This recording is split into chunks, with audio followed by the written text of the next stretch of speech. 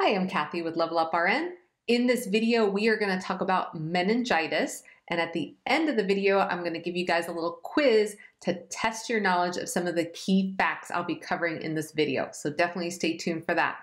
If you have our Level Up RN medical surgical nursing flashcards, definitely pay close attention to the bold red text on these meningitis cards because there's a lot of key concepts and facts that you definitely have to know about this disorder. Meningitis is the inflammation of the meninges, which are the membranes that surround and protect the brain and the spinal cord. So the pathophysiology behind this disorder is that you have an infectious organism, which could be a bacteria or a virus, that enters the central nervous system and the meninges either through the bloodstream or directly through trauma. So viral meningitis usually resolves without treatment. Bacterial meningitis is usually more severe and does require antibiotics and can be life-threatening. In terms of the risk factors associated with meningitis, this includes crowded conditions such as dorms or prisons, for example, immunosuppression, and travel exposure. In terms of prevention, infants are given the HIB and the PCV vaccines, which helps to protect them from meningitis. Teenagers are given a meningitis vaccine, particularly before they go to college and live in a dorm, which is a crowded living condition. So I just sent my son up to college, and we definitely made sure that he had his meningitis A and his meningitis B vaccines prior to moving up there. Signs and symptoms of meningitis include a fever, headache, nausea and vomiting, as well as nuchal rigidity, which means neck stiffness. And then the patient may also have photophobia, which is sensitivity to the light. And then they will also exhibit a positive Brudzinski sign as well as a positive Kernig sign. So I'm going to explain these two signs here. So a positive Brudzinski sign, if you want to test for that sign, you would have the patient kind of lay down flat on their back, and you would place one hand on their chest and the other hand behind their head, and you would attempt to pull up their head like this. And that will cause them pain such that they flex in their knees and hips.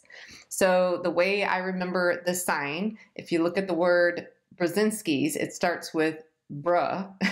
So if you try to pull up your patient's head, they'll be like, bruh, that hurts. So that's how I remember that sign. And then with the Kernig sign, Kernig starts with K, and knee, the word knee starts with K. So with this test, you would have the patient lay flat, you would have them bend their knee, and you would attempt to straighten out their leg. And I'm a little stiff, but if that really hurts and they're unable to do that, then that would be a positive Kernig sign.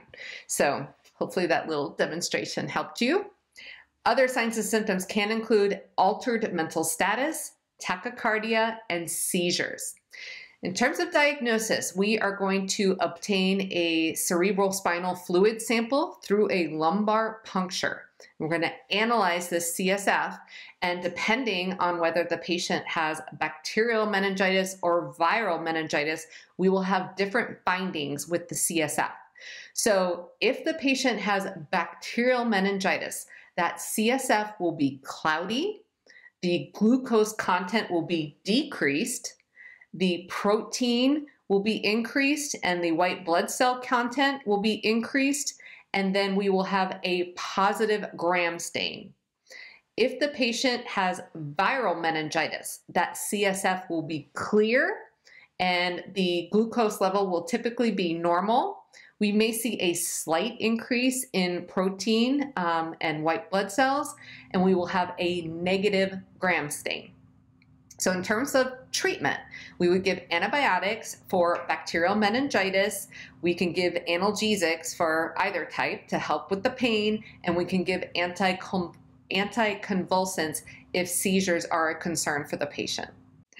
Nursing care associated with meningitis includes the implementation of droplet precautions for any patient with suspected or confirmed bacterial meningitis. So they will need to stay on those droplet precautions for the first 24 hours with antibiotic therapy. So our little cool chicken hint for remembering this, if you happen to know the song, It's Raining Men, which is by the Weather Girls, and it came out in the 80s. And I have to admit that I was around when this song was big. If you don't know it, you ought to, Google it. But it goes, it's raining men. And so that will help you remember that with meningitis, you will have droplet precautions. So like rain drops. So it's raining men, meningitis requires droplet precautions. The other thing you're going to want to do is implement seizure precautions. So that means patting the side rails of the bed, making sure you have oxygen equipment available. You want to monitor your patient's neurological status. You want to provide a quiet room with dim lights because of that photophobia. And then you want to minimize your patient's intracranial pressure. So we want to maintain the head of the bed at 30 degrees. We're going to want to keep their head midline and minimize any suctioning. All right, it's quiz time. And then after this quiz, I'm pretty sure there's going to be a blooper. So you'll want to stay tuned for that. With our quiz, we have 3 questions. First question, what is the difference in CSF appearance between bacterial and viral meningitis? The answer is the CSF will be cloudy with bacterial meningitis and clear with viral meningitis. Question number 2. A patient with meningitis may have a positive Kernig's and positive Brudzinski sign. True or false? The answer is true. And those were the 2 signs that I so eloquently performed for you guys. Question number 3. What type of precautions should the patient be put on for suspected bacterial meningitis? The answer is droplet precautions. Okay, that's it for this video. If you've enjoyed it, be sure to like this video, leave me a comment, take care, and good luck with studying.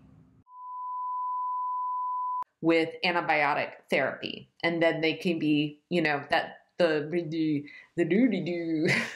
Sorry, I'm gonna try again.